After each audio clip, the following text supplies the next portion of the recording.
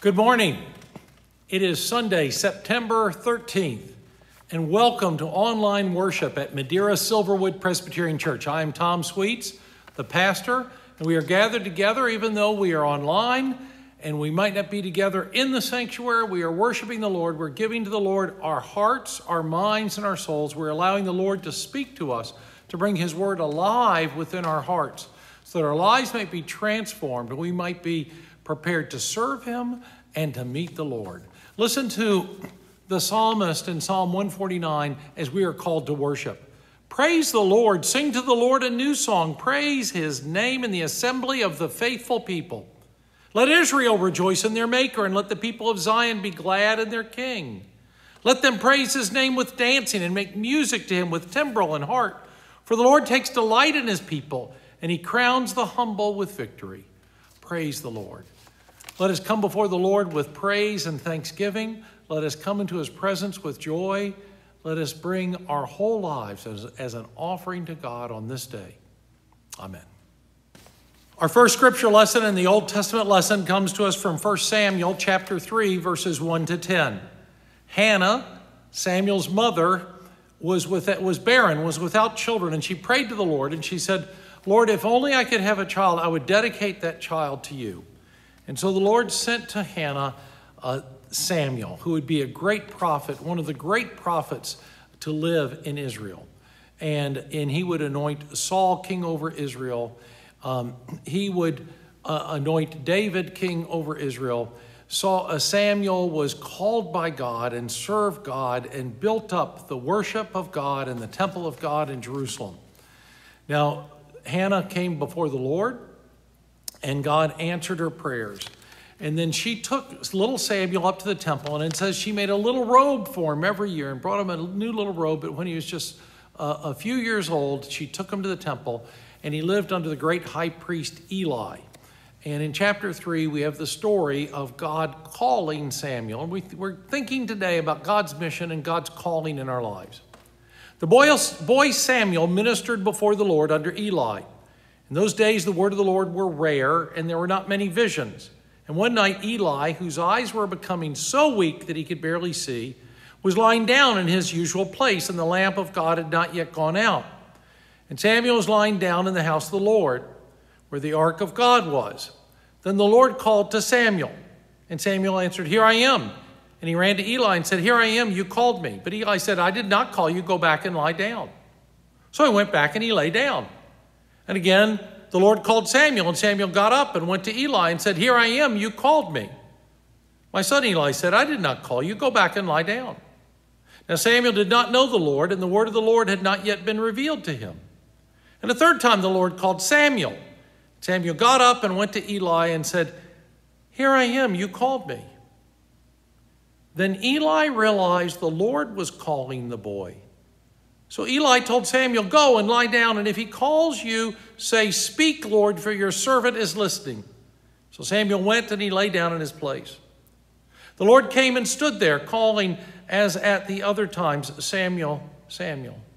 Then Samuel said, Speak, for your servant is listening. This is the word of the Lord. Thanks be to God. The second reading is from the Gospel of Mark, chapter 1, verses 14 to 20. And here we have the calling of the disciples in the Gospel of Mark. Mark's writing is very brief, like a newsletter account or a news article on the internet. It's a very brief account with just the facts, not a lot of interpretation. And if you read Mark, it looks as if Jesus was just walking along and called to these people. They immediately left the boats and followed him. He just isn't giving you all the details. Jesus had been in the Galilee area. Jesus had been involved in ministry and was baptized by John the Baptist. Jesus has now started to preach the gospel himself. And then he calls these disciples. So there's a little bit more to it than it might appear on the surface in Mark. But listen to the word of the Lord as it comes to us from the Gospel of Mark, chapter 1, beginning in verse 14. After John was put in prison, Jesus went into Galilee, proclaiming the good news of God. The time has come, he said, the kingdom of God has come near. Repent and believe the good news. As Jesus walked beside the Sea of Galilee, he saw Simon and his brother, Andrew, casting a net into the lake, for they were fishermen. Come, follow me, Jesus said, and I will send you out to fish for people. At once they left their nets and followed him. When he'd gone a little farther, he saw James, the son of Zebedee, and his brother John in a boat preparing their nets. Without delay, he called them. And they left their father Zebedee in the boat with the hired men, and they followed him. Friends, this is the word of the Lord. Thanks be to God. Before the reading from Paul's epistle, I would like to give to you a call to offering, and I would like you to remember the church. We need your help and your gifts, particularly at this time. I believe Madeira Silverwood Presbyterian Church has been one of the leading churches in Cincinnati during the outbreak of the coronavirus, COVID-19. We've only not met on 3 Sundays, and that was because of the recommendation of the governor. As soon as we could meet, we were back on the 12th, and we've been back every Sunday. We have about 70 people or so that pull up in the parking lot on Sunday mornings at 10 o'clock, and we have about 40 or to 50 people that are in the sanctuary on Sunday mornings at 11:15. I encourage you, as soon as you're able, to get back to worship and to come and join us either in the parking lot or in the sanctuary, and just enter back into that fellowship of the Lord. You can't see everyone in the parking lot, but you can feel the Spirit, and it's good. And just a little verse of call to offering. In Malachi chapter 3, verse 10, the prophet says, "Bring the whole tithe into the storehouse, that there may be food in my house. Test me in this, says the Lord Almighty, and see if I will not throw open the floodgates of heaven and pour out so much blessing on you that you will not have enough room for it." This is what the Bible says. Bring a tithe. The tithe is 10%. We set aside 10% for the church and for the ministry of the Lord. We don't want to hamstring the work of the Lord. We don't want to be cheap with the work of the Lord. We want the church to be blessed and be a focal point of blessing in this community in Madeira, Ohio. And this is what the Lord says. If you bring your tithe into the storehouse, I'm going to put so much blessing into your life that you won't be able to stand it. You won't be able to count it. It's going to be so good. So bring the full tithe into the storehouse of God, that you may experience the full blessing of God. And friends, this is your call to offering. You can send a gift to the church. You can go online and give. You can send someone to the church with an envelope. You can call us and ask for an envelope. But please remember the Lord this week and in the weeks to come, and his church, Madeira Silverwood Presbyterian Church. Thank you. Now, our final scripture lesson is from Paul's first letter to the Corinthians, 1 Corinthians chapter 3. I was going to use verses 1 to 15, and then as I got looking at it, I thought I'm going to make 2 sermons out of this, not just one. And so the sermon this week is going to focus on a mission from God. You have a mission from God. You have a calling from God, and you have a mission from God. And we'll see this in these first 10 verses. Paul was seeking that the Corinthian church would be unified and be full of the Spirit of the Lord. And we see this in these first 10 verses of 1 Corinthians 3. "Brothers and sisters, I could not address you as people who live by the Spirit, but as people who are still worldly, mere infants in Christ. I gave you milk, not solid food, for you were not yet ready for it. Indeed, you are still not ready. You are still worldly. For since there is jealousy and quarreling among you, are you not worldly? Are you not acting like mere humans? For when one says, I follow Paul, and another says, I follow Apollos, are you not mere human beings? What, after all, is Apollos, and what is Paul? Only servants through whom you came to believe, as the Lord has assigned to each his task. I planted the seed, Apollos watered it, but God has been making it grow. So neither the one who plants or the one who waters is anything, but only God who makes things grow. The one who plants and the one who waters have one purpose. They will each be rewarded according to their own labor. For we are co-workers in God's service. You are God's field, God's building. This is the word of the Lord. Thanks be to God.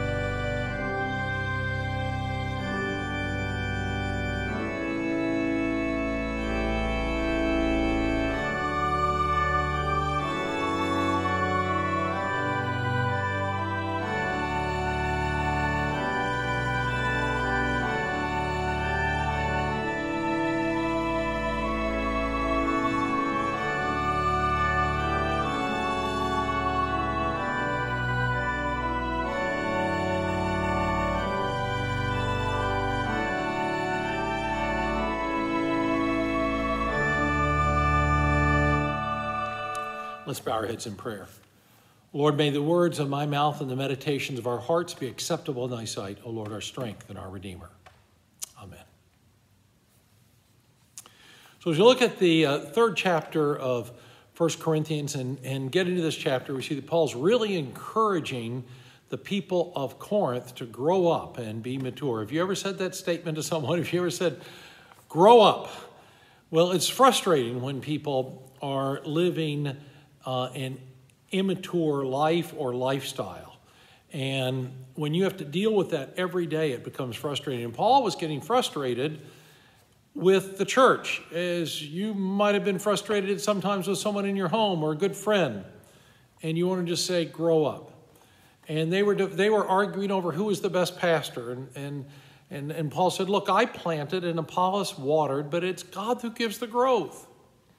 And in the focus that I believe that Paul is trying to give the Corinthian church is that they should be focused on their mission.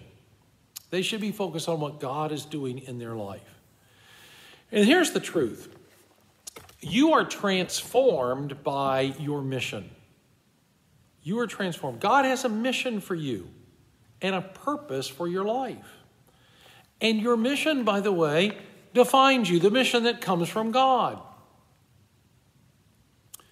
And your mission, by the way, is not a mission that someone else can do. You're uniquely qualified for it.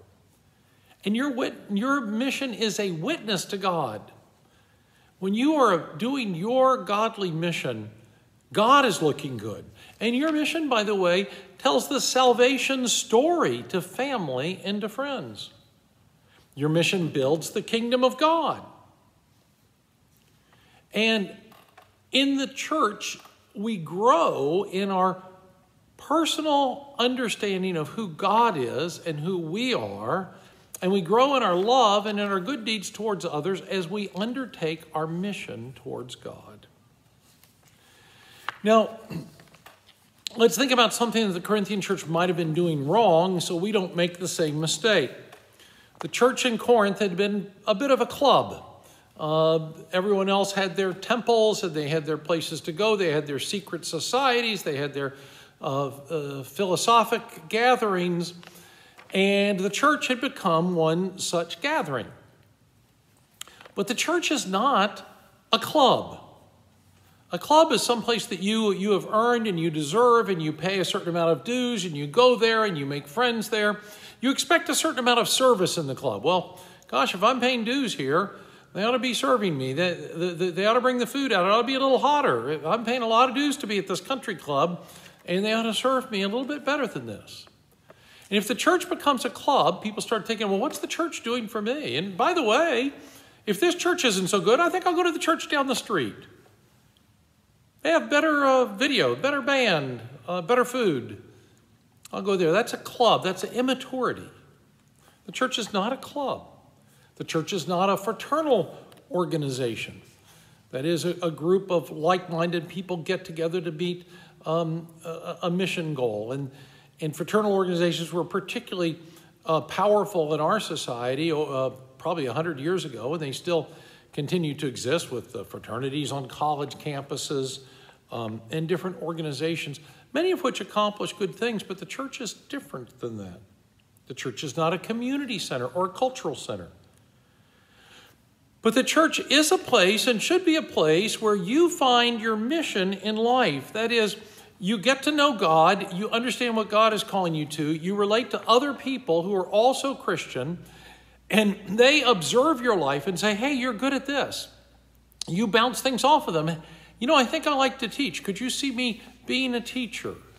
Or I think I'd like to go here or do this. Do you think this would work? And the church affirms God's calling in your life. Yes, the church is a place of worship, of prayer, of fellowship. But it's a place where we discover our purpose in life. As Rick Warren said, our purpose-driven life. So the discovery of the mission is tightly called with our calling. God has a calling on your life and mine. And that's all tied up in our mission. I included one of the scripture readings today of the story of Samuel and the story of the calling of Samuel. Samuel was a great prophet of God. And Samuel lived back in the day of Saul and of David, about 1,000 years before Christ, or about 3,000 years ago is when Samuel lived.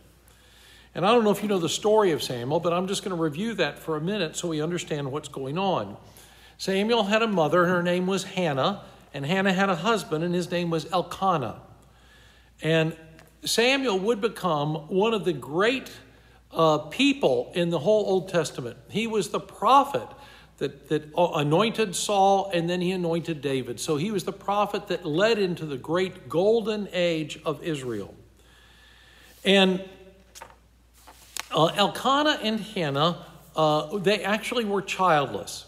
Now, Elkanah had another wife too, and her name was Peninnah. And she had many children. So he had two wives. His one wife had many children, but his favorite wife was Hannah. Sound familiar? This is a recurring theme through Scripture. And this was the case with Jacob. But it seemed to be the case through Scripture. So there was one wife who was very productive in terms of having children. And by the way, she made fun of, abused, and was mean to Hannah, Elkanah's other wife. Now, Elkanah headed a godly family. He worshiped God. Every year he went to Shiloh, into the temple at Shiloh, where he worshiped God. And Elkanah loved Hannah, and her distress was also his distress, showing you that he was a good and a godly man. He wasn't cruel in any way to her. He always loved her and favored Hannah, but Hannah had this terrible difficulty in her life, and the terrible difficulty is that she was barren. She was childless. And Elkanah tried to encourage his wife. One time he said to her, "Oh, Hannah, why are you so downcast and so discouraged? Aren't I worth any 10 sons?" Well, he was trying to be helpful, but you can see a comment like that wasn't. And about the moment that he said that, Hannah got on her knees and she prayed to the Lord, and she said, "God, have mercy on me and relieve this burden. And if you would just give me a child, then I will dedicate that child to you and dedicate that child to your service." So as providence would have it, as Hannah was praying in the temple, this very thing, that if only she had a child, that she would dedicate that child to God.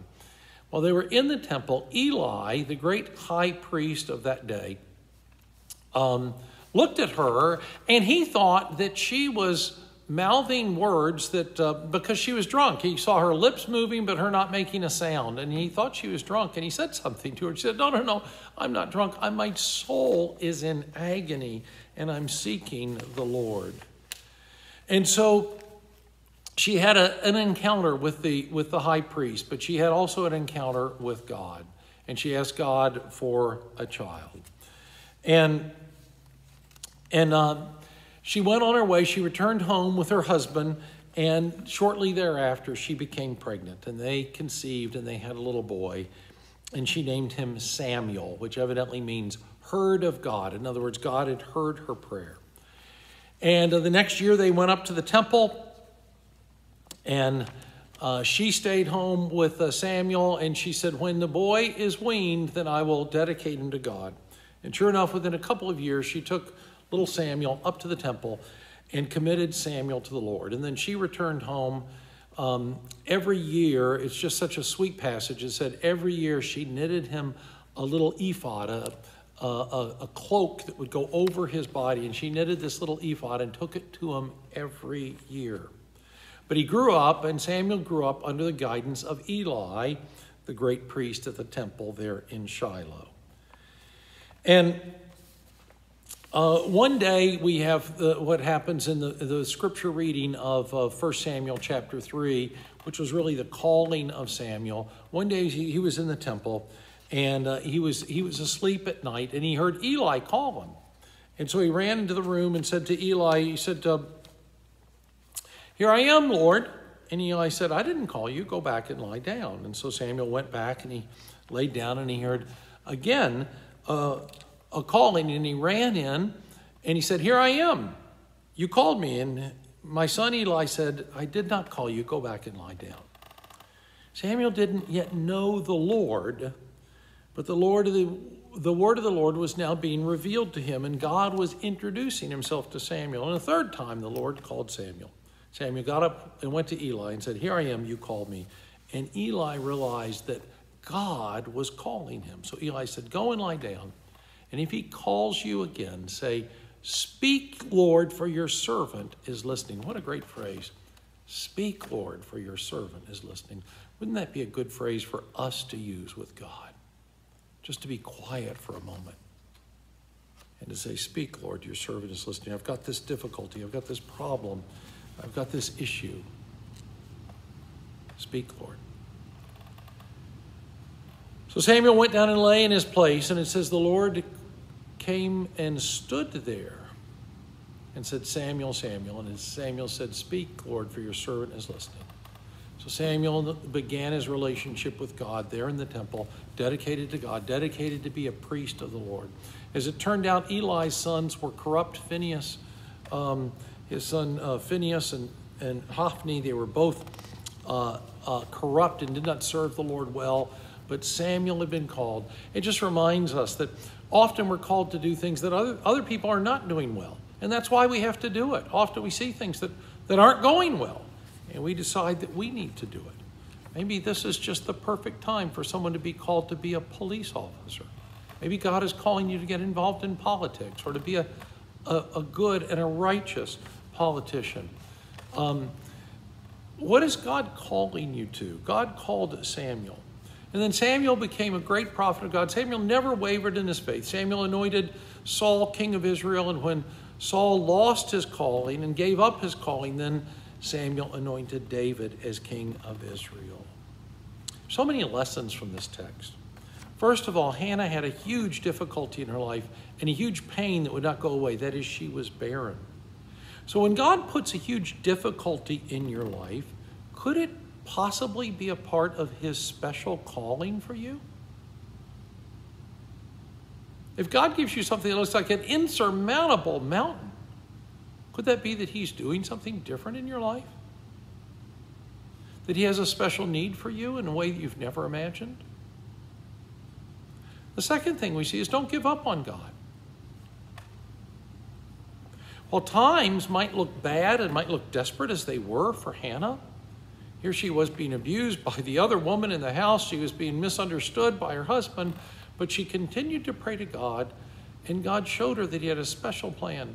By the way, the Bible says once she bore Samuel, then she had many other children. So God caused her to be fulfilled in many ways, but God also was using the special difficulty in her life, her barrenness, to bring about a special calling. So don't give up on God. If things look bad, if history looks bad, if it looks as if God is far away, just call on him more often. And God will raise you up, and God will raise up the leadership that he needs. God uses the special circumstances in our life to cause us to do something no one else could ever do or would ever do. I don't know why it occurred to me, but I got thinking this week about Dr. Albert Schweitzer. He was born in the late 1800s. He had a dramatic impact on the church through the first half and the first two-thirds of the 20th century. But Dr. Albert Schweitzer grew up, he was the son of a Lutheran minister. He grew up in the Alsatian area of between France and Germany, and the area sometimes is German and sometimes it's French, the area of Strasbourg and this type of area. And he grew up in the Alsatian area. His father was a Lutheran minister, but they actually shared their church with a Catholic church. Now, doesn't that make sense? Maybe that's something we ought to think about today. Instead of working on so many church buildings, use the buildings we have better. But he grew up in this beautiful medieval parish in the Alsatian region of between France and Germany in Gunsbach. And it was said that the church came out of the difficulty that had emerged from the 30 Years' War and the Protestant Reformation. And he was excited about the fact that two different churches could get along well. And he always believed there was one true Christianity, and it didn't have to be defined by different churches. There needed to be a unity in a faith. And you think about what Paul is saying to the Corinthians. He's talking to them about unity. Well, this is what happened with Albert Schweitzer. First, he became a great pianist, and then he became a great organist. He was one of the most sought-after musicians in all of Europe, and truly in the golden age of Europe. And he was a sought-after musician. He was an expert in Bach. He was amazingly skilled, but he wanted to do more, and so he studied theology. As he got studying theology, he wanted a practical application of his theology. And so he felt like he ought to be a missionary. And if he was going to as a missionary, he ought to take something good with him. So he studied medicine and he became a doctor. And then he went down to the area that is now called Gabon, Africa. And it's an equatorial area of West Africa. And he went far up a river and he went to a place and founded a hospital and began to care for the people. He preached the gospel. He cared for their physical needs, and he really established a way of doing mission where we took the modern principles of medicine out into the world as a blessing to the people along with the gospel. He then was a great writer, and he wrote a book, The Quest for the Historical Jesus, and he won a Nobel Prize. And in the Nobel Prize, it was said that it was given to him out of his great reverence for life. He was a man of peace and a man of graciousness. So here's a person who starts out as a pianist and an organist and ends up transforming mission, transforming theology, transforming medicine, and transforming his world. A great man. Paul says this, as he's talking about his own calling. Not that I've already obtained all of this in Philippians 3, or have already arrived at my goal, but I press on to take hold of that for which Christ Jesus has taken hold of me. So Paul, even approaching the end of his life, was pressing on his mission and to do what God had called him to. Forgetting what is behind, I strain forward to be everything that God has called me to be. See, he wasn't comfortable. He wasn't a part of a club. He wasn't a part of a cultural organization. He was pressing forward with the mission of God. And then Paul says in 1 Timothy, command those who are rich in this present world not to be arrogant or to put their hope in wealth, which is so uncertain, but to put their hope in God, who richly provides us with everything for our enjoyment. You see, when we undertake a mission from God, God provides everything that we need. Everything we need along the way. So the problem with the church is they were like infants. They were only drinking milk. They saw themselves as some kind of holy club rather than this amazing creation of God with a particular purpose and mission. Finding their mission and purpose, being with like-minded people, finding their mission and purpose, and together celebrating and worshiping God. This is where you desire solid food, to be prepared for that purpose that God has called you to. Paul said they were fleshly. They were worldly. They were doing things to please their own ideas of what pleasure was, not seeking God's pleasure. And this was shown in the fact that they had rivalry and jealousy and quarreling. You see, they didn't have a strong sense of what their mission was. They weren't thinking about their calling from God and how God was providing for them. Paul says, you're acting like mere humans. The Lord expects us to rise above our present circumstance and find ways to serve him and do it boldly and to do it well.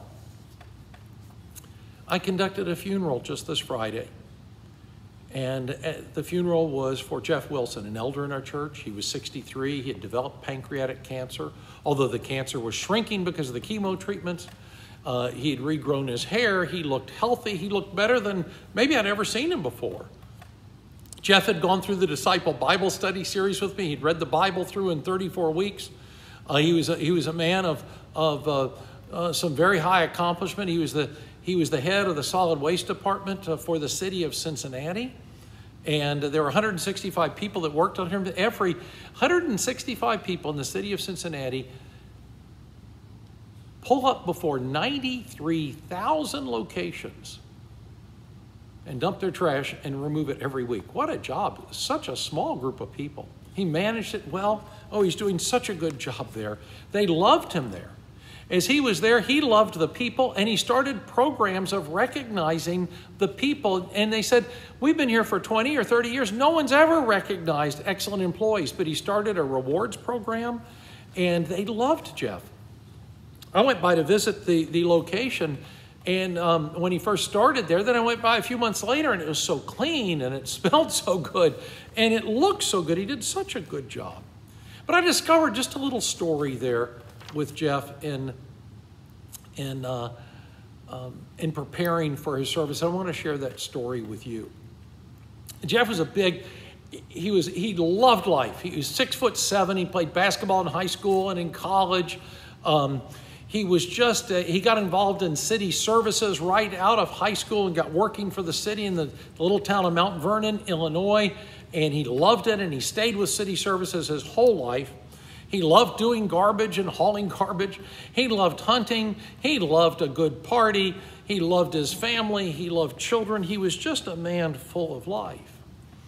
And at some point in his life, he was coming along, and he thought, I want to have a boat. It had been a lifelong goal for him, and after a number of years, he finally decided he needed to reach that goal. So he started saving money for a boat. And he finally saved up his money. It was time for him to buy the boat and for his family to enjoy it and for him to enjoy it and enjoy some time out on the lake. And just about the same time, he had a cousin who had MS. So her handicap made it very difficult for her. Her family was taking care of him, but they also had difficulty. And at about that same time, he saw a van that would be perfect for a handicapped person.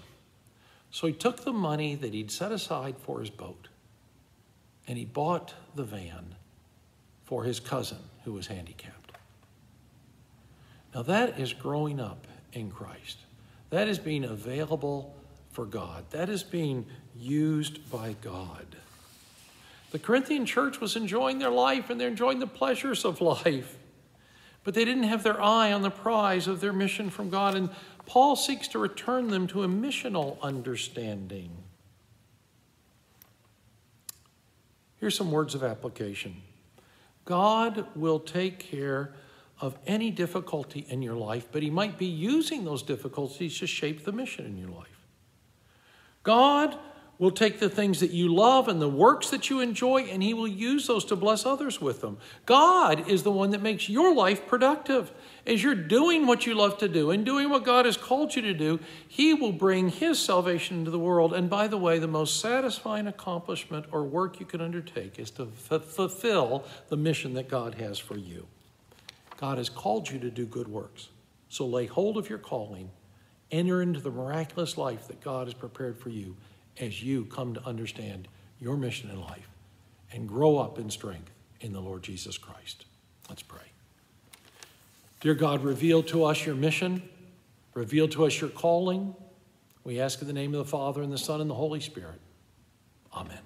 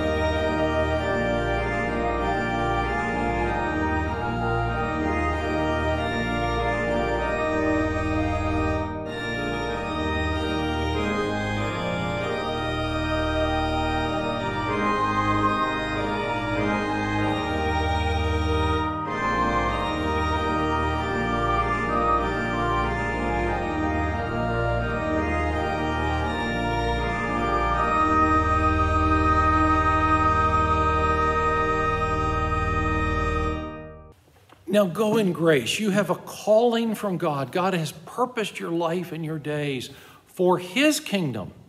Now that kingdom involves your family, and his kingdom as it works out within your own home and family, it involves your church.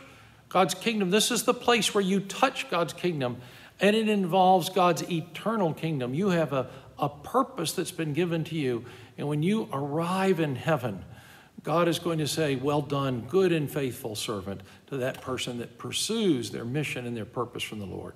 So go in the grace of our Lord Jesus Christ, the love of God the Father, and go in the fellowship of the Holy Spirit. Go in peace. Amen.